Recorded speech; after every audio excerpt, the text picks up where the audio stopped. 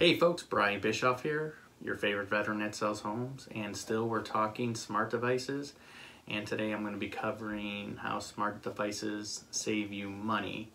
Before I jump in and start talking about this little smart device right here, a smart thermostat, I'm going to ask if you can leave a comment below, give me a thumbs up, or even better, a share. I truly appreciate the support. So, a smart thermostat, how is it going to save you money?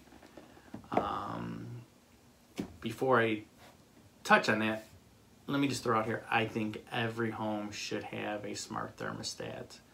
And here's the reasons why. One, it's programmable just like every other programmable device. But where the programmable thermostat comes short or falls short is we live in the Chicagoland area. Just last week, we were in the 80s. Come the weekend, we're in the 40s. Almost a 40-degree temperature change in the course of the last few days. Unless you're constantly in front of that thermostat, changing your program to make sure your heat or air conditioning is set appropriately, you're basically throwing money out the window. But with this device, you are connected with your smart device, and when it's 80 degrees during the day, and you're not home, you can turn that air up, and as it comes to 40 degrees at nighttime, which happens in the Chicagoland area, you can turn the heat down, which a program device is just going to go based on the schedule you've already put in. So you're just with that, you're saving money. However, let's say you go away for the weekend, or maybe you go on vacation for the week, and when you leave, the weather's supposed to be X degrees, and when you're gone, you realize that now it's 90 degrees outside or 40 degrees outside, and based on where you have your thermostat programmed, it's going to be running at where you thought the temperature was going to be. So you may be wasting a lot of energy, and which is going to cost you money because you're not there, you can't change it. But with this, you can be in Florida, you can be pretty much anywhere in the world and control this. Another way this thing can save you money is, let's say you're on vacation, it's winter here in Chicago, temperatures are below freezing, you set the house to 62 degrees before you leave, and when you're on vacation, you look at your smart device and you see that it's saying it's 40 degrees in your house. What does that probably mean? It probably means your furnace is not working. That gives you the opportunity to call a neighbor, call a family member and say, hey, my furnace is not working. Can you call somebody, get a HVAC guy out there and have it repaired, instead of you coming back from vacation to frozen pipes and water damage everywhere. So this thing could save you from coming home to disaster. Now let's talk about some of the nice features this device offers and convenience it offers. I don't know how many of you live in homes that have, say, hot spots or cold spots, and you can never get the temperature to where you want it. Let's say if you live in a 2-story home and the master bedroom in the summer is always hot and in the winters it's always cold.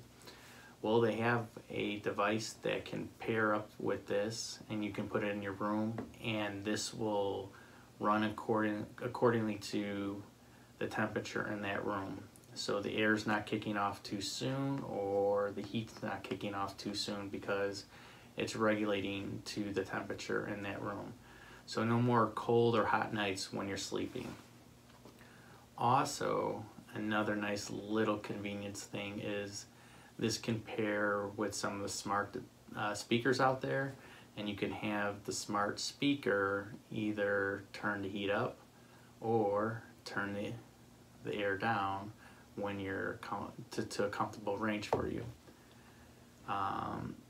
I'm gonna really quick open up the box, show you what's inside. Most of these smart devices are really easy to install. I sort of expecting the same thing with this device. So let's see what comes in the box.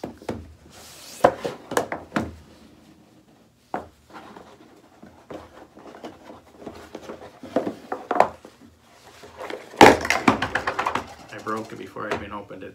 No. So you have your thermostat. Some instructions. Your wiring mount to your wall. A screwdriver and some screws.